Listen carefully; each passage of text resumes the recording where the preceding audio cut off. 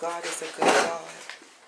More and more each day, I'm understanding why the scripture tells us to walk by faith and not by sight, and that we should not faint, because the opportunity is going to exist for us to want to quit, for us to want to faint, for us to lose hope, lose faith, lose heart. But if we are a genuine believer in the Bible and in the Messiah, the Christ, we'll hold tightly on to him and we won't quit. I want to start today in Ecclesiastes. Ecclesiastes chapter 1.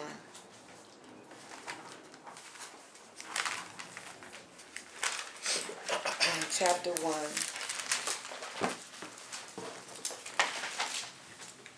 I have a lot on my heart. I don't know if I'm going to be able to make it all make sense, but by the mercy and grace of Almighty, I pray that at the end of this, that you will get something of value out of what I'm trying to share today. In chapter 1 of Ecclesiastes, verse 9 says, "The thing that has been, it is that which shall be, and that which is done is that which shall be done. And there is no new thing under the sun." There's nothing new under the sun. There's nothing we experience today that is new. There's nothing new. What's interesting about this verse of scripture is that we are living in an age of technology and science and everything being stored in a digital cloud, what they call in the cloud. The enemy is trying so hard to mimic everything that is of God's creation, of the Creator God. He's trying to mimic it, like the Creator created a cloud where we can look at up in the sky and we can see the cloud changing. Well, what the enemy has done is created a digital cloud. And so what's happening is that everyone is now being programmed to tap into the digital world. And so we who are older people, we tend to think that this is something new. But based on what this scripture is telling us, there is nothing new. And so in the past, the Lord had to destroy the world back in Noah's days.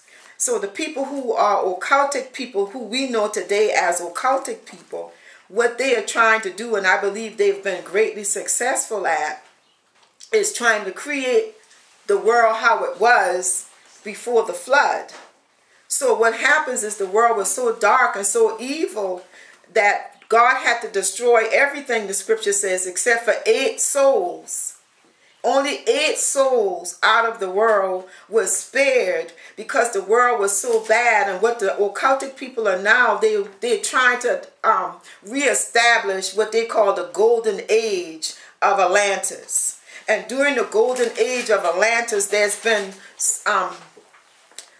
pictures in stone found where there was airplanes and there were astronauts and there were same things we are experiencing today was experienced back then. They technologically was able to create hybrid beings, and maybe even other ways they were able to create hybrid beings. And now you see they're promoting nanotechnology. About 5 or 6 years ago, I did a teaching on the real ID, that everyone was going to have an ID or you wouldn't be able to. Remember, the scripture says no one is going to be able to buy or sell unless you have the mark. I'm not saying that the mark is the real ID, but you can see that the agenda of the Antichrist is advancing. No matter who is placed in the White House, that it doesn't change the Antichrist's agenda, because it's all part of one system, whether it be Democrat, Independent, Republican. It's all, anyone who is in a position of authority globally is part of the Antichrist or the beast system. The only way you can become in a high position is you have to be a part of that system. Am I making sense to you so far? In the Bible is 63 times that the word other gods. Other gods is what is controlling the world system right now, who is really connected to Satan. Am I making sense to you? So quickly, let's turn to 2 Corinthians so you can see chapter 4, what I'm talking about. There's something, and I've mentioned this before, called, almost everything I'm saying today, I've mentioned it before, but I'm going to try to re-mention it and bring it together and hope that it'll jog your mind to, or provoke you to think about maybe things in a different way. I was thinking about how at my age I wish that things could be back the way they used to be 30, 40 years ago, because people had somewhat an illusion of more freedom.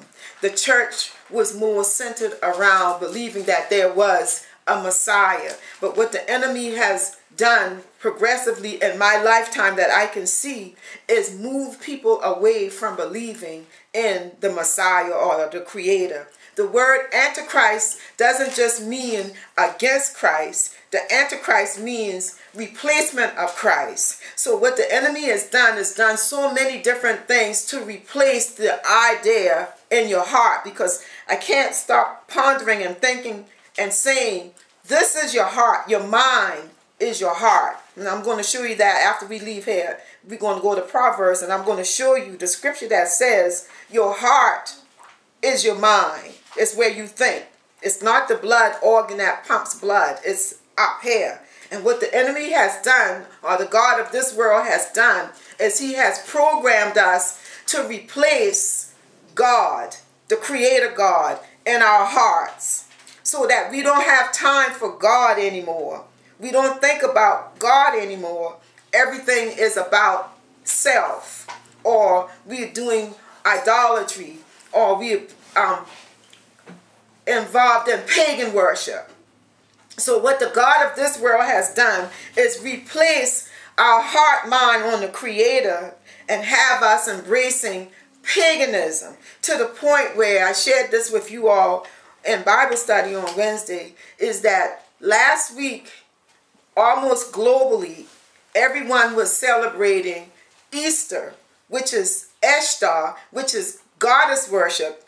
And Barack Obama and Hillary Clinton tweeted out the Easter believers, or Easter worshipers.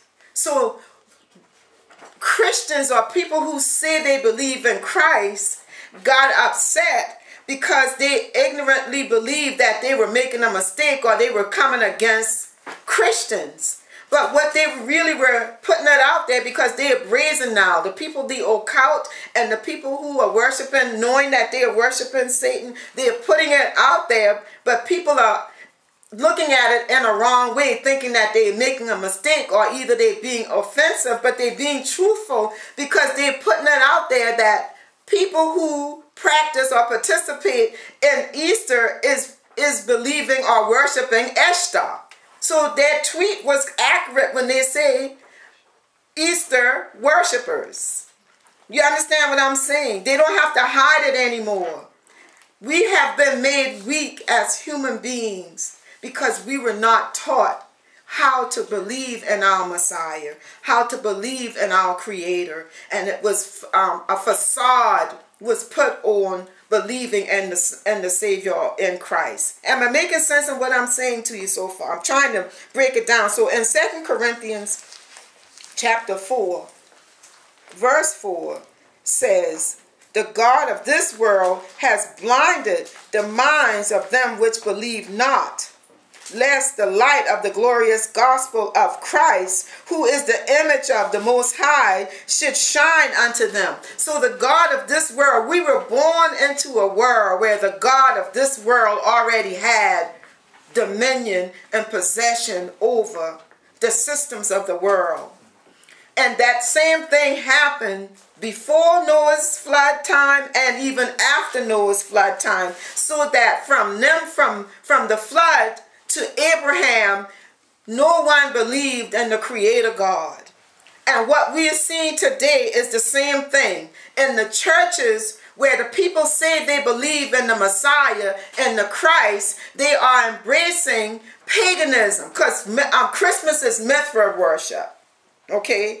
Easter is Ishtar worship. And I'm going to keep saying it because I don't know who's going to stumble upon this video and never have heard this before, and I was going to say I'm going to ask you to do the research, but now what I'm noticing is the internet has been censored and sanitized, so that it's a challenge for you to even be able to effectively research this information. Another thing I want to say at this point is that some time ago I came across a book called Windswept House. It was written by a Jesuit priest named Malachi Martin. And in this book, he mentioned that the Jesuits was in control of the educational system. And what they were doing is now, instead of calling teachers was going to become, this was back in the 60s when this was done, or what he's, the time of period that he was making reference to, because there was a ceremony where there was an enthronement, supposedly, according to him in this book, where Lucifer was enthroned, and there was a simultaneous ceremony in Charleston, South Carolina, at the same time that this ceremony was taking place at the Vatican. And in this book, he's saying that teachers was going to be called change agents. And so what is happening is teachers are no longer educating the children.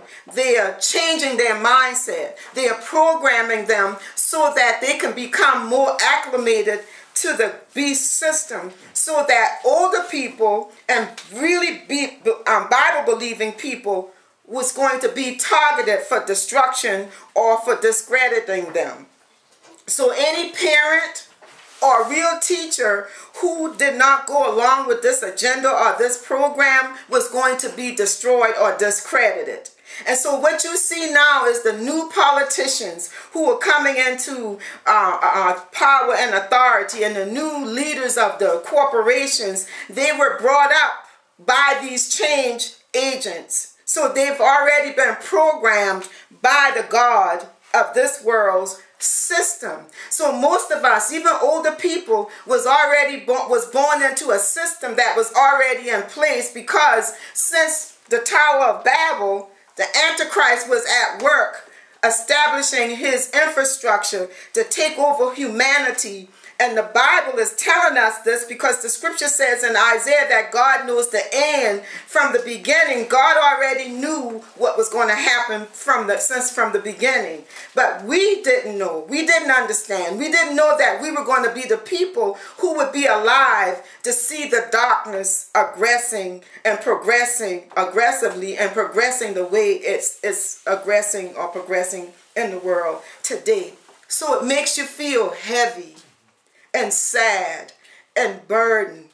But you have to have faith that you don't quit, that you cry out to the Lord day and night, that you stay close to him, that you examine your hearts and make sure that there's no bitterness or there's no anger or there's no resentment in your heart towards anyone, that you deal with the sin in your life, that you don't make excuses and justify sin or doing wrong, because right now we need to create a God. We need to come back to him.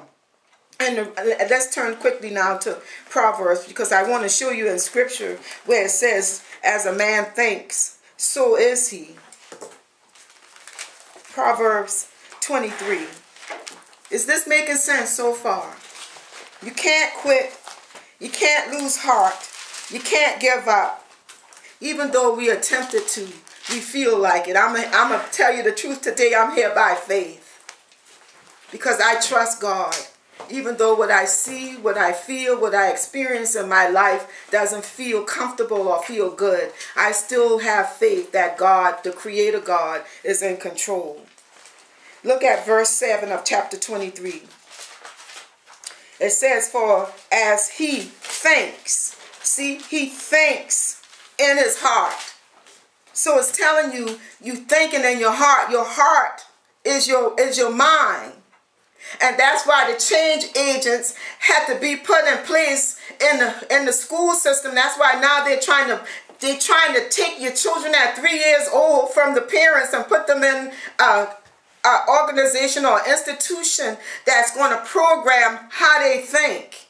That's why everybody is now being given free computers because the computers is a way of opening the portals to the ether. That's why it's called Ethernet. The ether is the spiritual world. And I told you, I mentioned the Akashic record some time ago. The Akashic is the ether. That's what the occult people believe and understand. Akashic is a digital record of everything that everyone has done in the world digitally.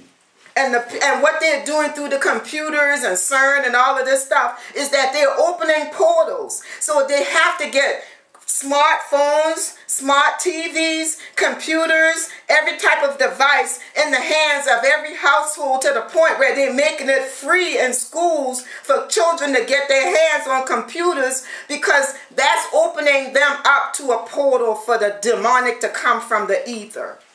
Am I making sense to you?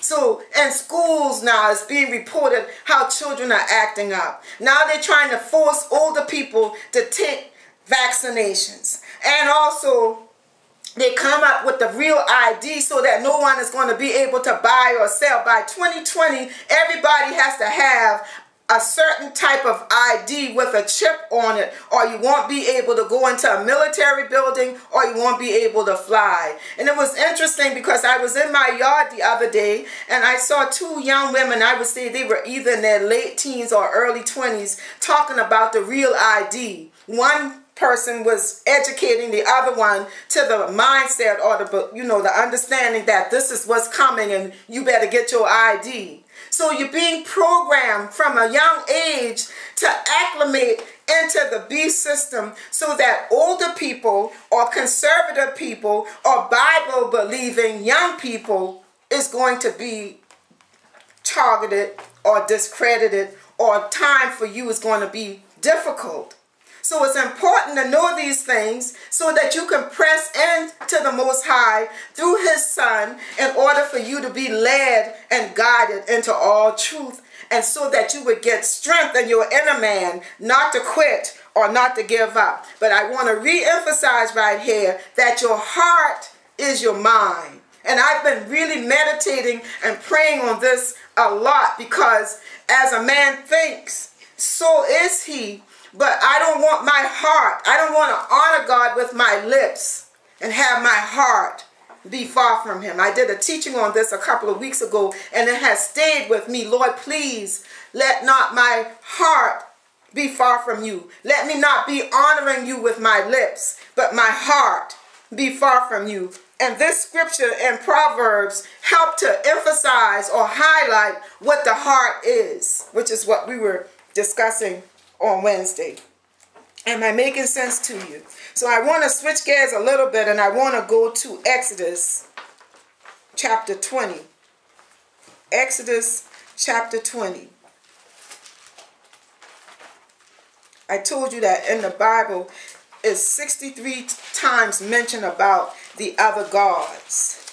The other gods. And it's interesting because in the scripture we just got through reading in 2 Corinthians, it says the God of this world has blinded the minds of people. There's a marathon that took place at a movie theater in my state this week.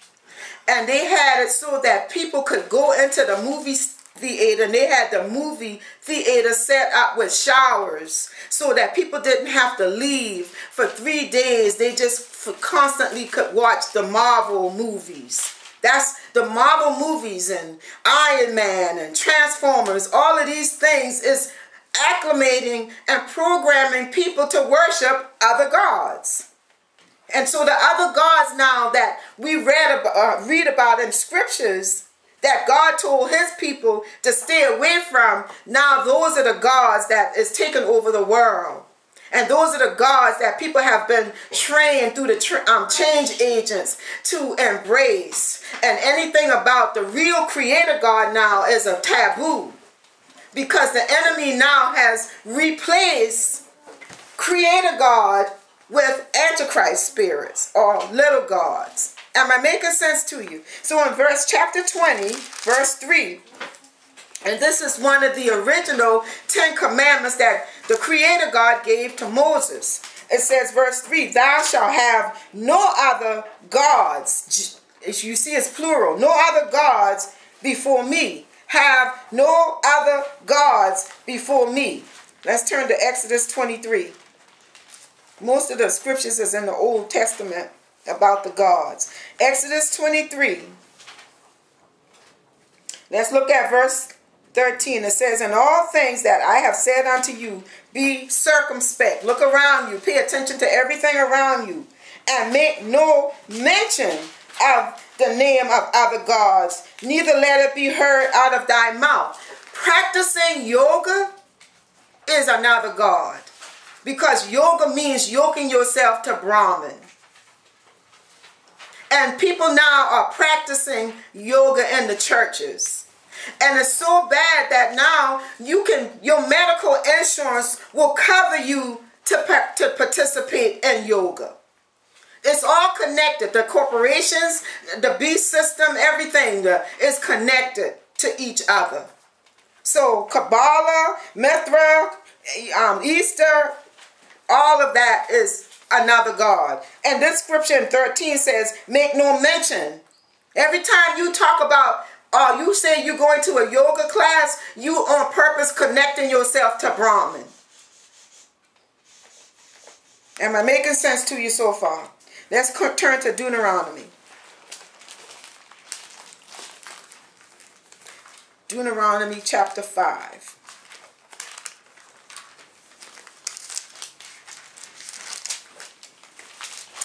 Deuteronomy chapter 5. Let's look at verse 7.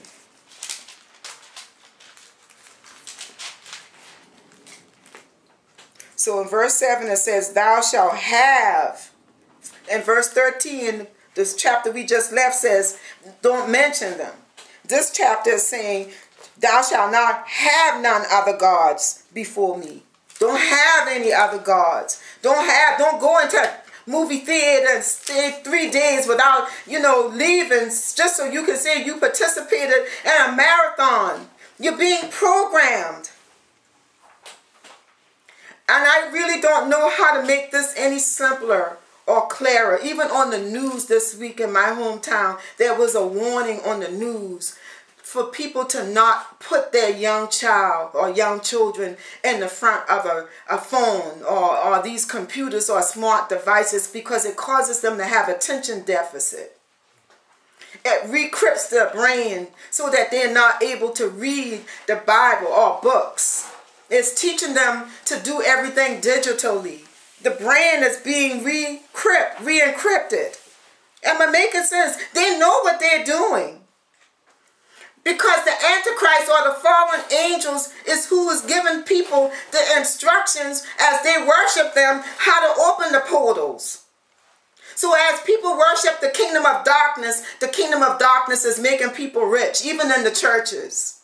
Because people are promoting and teaching the agenda to prepare and equip people to continue to go in that advancement of worshiping other gods that the Creator is telling us to stay away from.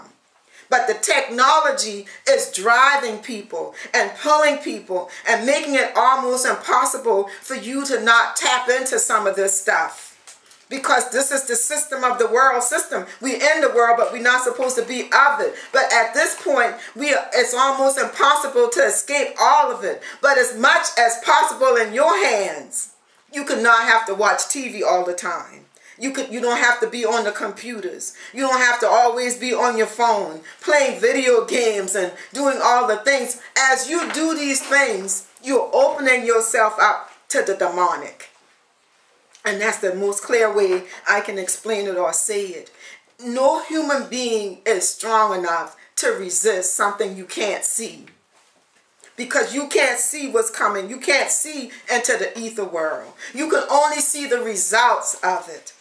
And there was a man in our ministry who was telling us about the children in his school because he's a teacher. And the children are acting out in school and nobody knows what to do or how to stop it. Because the children are being downloaded through the ether with demonic entities. And the demonic entities is captivating and controlling and manipulating people. And those children are going to grow up and be the next generation of children who's going to be in control of the beast system, the corporations and the churches and every aspect, government. This is how the enemy is getting a foothold and already has a foothold on humanity. To the point where even through the chemtrails, our DNA is changing.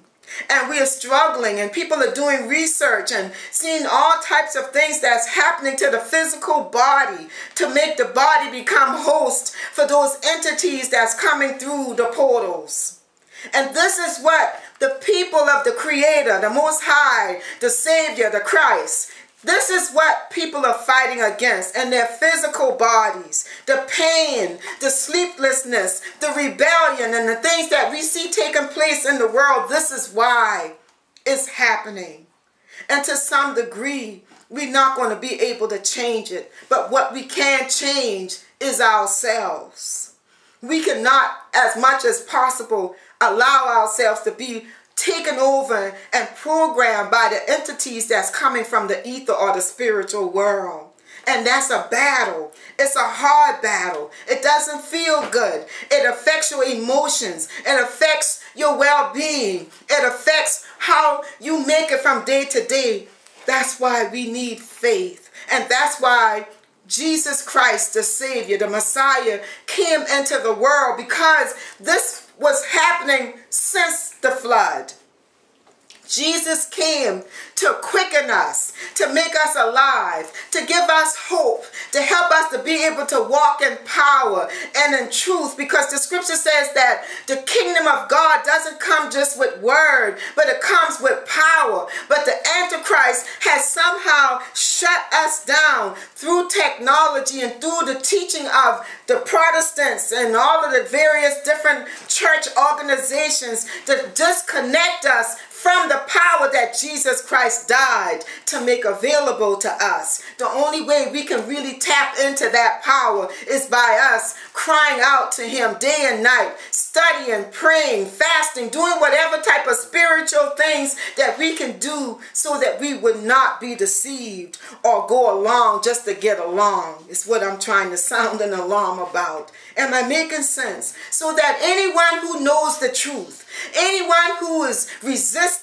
the change and the change agents become a target through technology or through biological spiritual entities that's coming through the ether or the internet. Am I making sense to you so far? Let's look at a couple more. Chapter 6. This one is interesting. Chapter 6, verse 14 says, you shall not go after. The last one is saying, don't have it. This one is saying, don't go after it. So you're going after it. This is what people are, without even realizing it, they're going after the other gods. You want the newest technology. You going and you buying it. Do you understand what I'm saying? A retina reading. Fingerprint on your phones is asking for your fingerprints. But people, young people who don't understand that the direction you're going in, even socialism is a part of the Antichrist's agenda to enslave people. You don't get anything free. Anything free is just a hook to get control over your life. And people of color, especially because we've been so disadvantaged, that we are able to be programmed and believe that something is being given to us free, and because it's being given to us free, it must be good for us. Be wary of anything free, because everything costs something. Remember, David said, I won't give anything to God that didn't cost me something. Everything costs. If you're getting it free, it's going to cost you your freedom. Because what you're doing is just, without you realizing it, you selling your soul for the next new thing, or for what is free. And I just pray that somebody will get this today. It says, you shall not go after other gods of the people which are round about you. For the Lord, or the Most High, is a jealous God among you, lest the anger of the Most High thy God be kindled against thee, and destroy thee from off the face of the earth. Before Jesus came, this used to happen a lot to people. And so what you see now is the spiritual force, because the system has replaced what Jesus tried to replace, what Jesus came to make available to us. Now these old practices is resurfacing. Remember, there's nothing new under the sun. I think it's Brunei, someplace, they're cutting off the hands of people for crimes. The Sharia law is part of that. You know, if you don't have your head covered, or if you're caught in adultery, like the woman in the Bible was caught in adultery, the woman was killed. I mean, the woman would be stoned. These spiritual forces now is laws and principles is now coming back to the forefront, because there's nothing new in the sun, under the sun. Nothing new. It's nothing new. And I'm not coming against anybody's religion, because you should be free to practice and worship whomever you please. All I'm doing is pointing out that what used to be outlawed is now coming back to the forefront. And this is what happens. The scripture says, when you turn against the Creator, He'll cause you to be taken from the face of the earth. So if you want to go back to the old practices, the old consequences now applies. If you're going to worship these other gods, now the consequence is going to apply. And that's what we see taking place. We've moved away from the goodness, the grace, the mercy, the holiness, the righteousness of Almighty, and we're moving back into these other gods, worshiping these other gods. We're worshiping these other gods so much that nobody wants to hear about Christ. No one wants to hear about the Creator.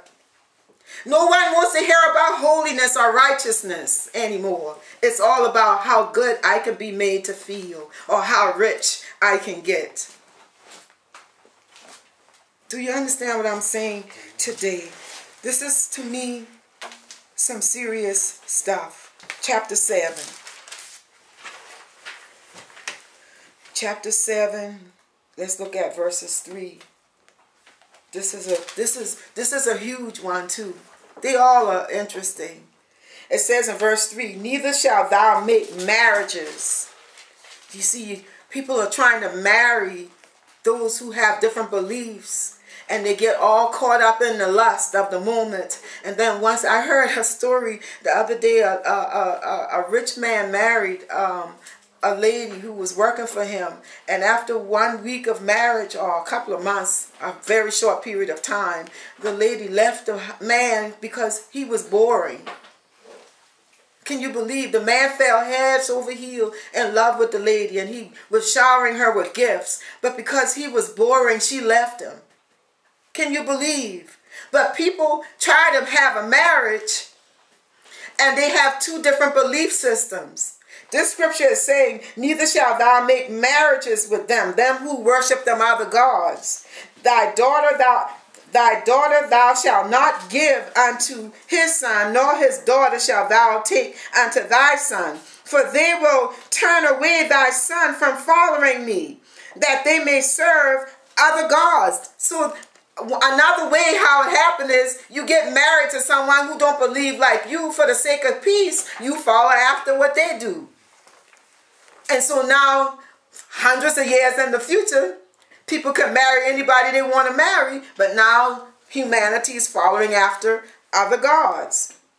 It says, for they will turn away thy son from following me, that they may serve other gods. So will the anger of the Most High be kindled against you, and destroy thee suddenly. If it wasn't for grace, a lot of people would be destroyed suddenly.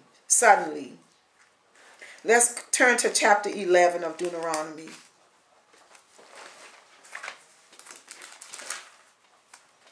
Chapter 11. Thank you, Father. Let's look at verse 16. This is a really important one here. Verse 16 says, take heed to yourselves that your heart, look at me, that your heart be not deceived, and you turn aside and serve other gods and worship them. Isn't this something? That your heart can be deceived. And when your heart is deceived, you turn aside and serve and worship other gods. So that's what's happened to us. Our hearts through programming has been deceived. And we have turned aside and served and worshiped other gods because our hearts was deceived. Is this making sense to you today? I'm going to close in Luke chapter 18. And I hope that you get something out of this today. Because God is serious and he's real, regardless of what our circumstances are. And I want to take a moment here to say, I do lift up the people who follow us on YouTube. And some of you, I want to call you by names because I remember your names. Betta, Adar, John, and Kim, and Cassandra. Those are people who send me emails. And I appreciate your emails. I appreciate the good comments or the words of encouragement. And I lift you up as the Holy Spirit leads me. Whatever your circumstances are or whatever is going on with you, I ask God to protect you and to bless you and to provide for you according to his riches and glory. So I'm grateful that even though I might never see you face to face, that you have a special place in my heart because of the comments that you have left me over these few months. And so as I lift you, I pray that you will, Karen, Vernice, continue to lift me. These are people who I think about a lot. Regina, you know, I made a commitment to pray for you regularly. And those are the ones whose names I can remember. But in Luke 18, I'm going to go through this scripture backwards. I want to start in verse 8, and then I'm going to go back to verse 1. It says, nevertheless, Jesus speaking, when the Son of Man comes, shall he find faith on the earth? Because what is happening today, when the afflictions and the persecutions and the torments and everything, the targeting through technology and spiritual technology and whatever's coming through the ether, when it comes against you, the enemy wants you to lose faith in what Christ has done for us on the cross. Now, this is a parable. We're going to go back and read in verse 1 that Jesus spoke. It says, and he spake a parable unto them to this end, that men, Jesus speaking, telling people, men ought, through his parable, ought always to pray and not to faint. And like I shared with you on Wednesday, the opportunity has to be available to cause us to faint, for him to say a parable, and in the parable, before the parable, he's telling us men ought to always pray and not faint. So the opportunity is going to exist or present itself for you to faint, quit, give up, stop believing, lose hope, lose faith. But it says, saying there was in a city a judge. Remember, our Creator is a sovereign, holy, righteous judge who always judges righteously. But this is saying, there was in a city a judge which feared not God, neither regarded man. He didn't have he didn't care about God, the Creator, and he didn't care anything about any man because he was a judge. He was sitting in a high position, just like the people today. Also in my hometown, or I heard it on the news today, this week, that there was a judge who was arrested for doing something that she didn't have any rights to do. And they showed her coming out of the courtroom crying. So this judge didn't have any fear or reverence of God, and he didn't care anything about man. And it says there was a widow in that city, And she came unto him, saying, Avenge me of mine adversary. And he would not for a while. But afterward he said within himself, Though I fear not God, nor regard man, yet because this widow troubles me, I will avenge her, lest by her continual coming she wear me out. She come to me often, she wearing me out. And the Lord said, Hear what the unjust judge says. And shall not the Most High avenge his own elect, which cry out day and night unto him? He will avenge you. Vengeance belongs to him. He will come to your defense for those who cry out to him day and night. That's what prayer is, speaking to him, crying out to him day and night. Though he bear long with them, I tell you that he will avenge them speedily. Now, nevertheless, because you're crying out to him, and what is speedily to you might not be speedily to God, he says, when the Son of Man comes, shall he find faith in the earth? Are you going to stay faithful? Are you going to stay committed? Are you going to faint or hold tightly on to the Most High? Because we're living in some really, really dark, scary times.